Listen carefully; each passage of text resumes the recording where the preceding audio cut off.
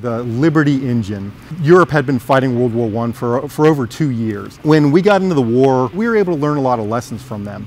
In England, they were using, I think it was 3 dozen types of airplane engines. In France, it was over 4 dozen. Well, you can imagine the difficulties in producing those, but also in sustaining those in the field. You had to have spare parts for all of these. The logistics were a nightmare. So when they decided they were going to build airplanes in the United States for the war, standardization was high on that list. As the story goes, they were kind of locked in a hotel room and they borrowed ideas from Europe and American engines to create one standardized engine that could be built in different cylinder sizes. They were able to leverage American production, mostly from automobile companies like Packard and Ford and Lincoln, to build these using kind of existing assembly lines and then adding a few more.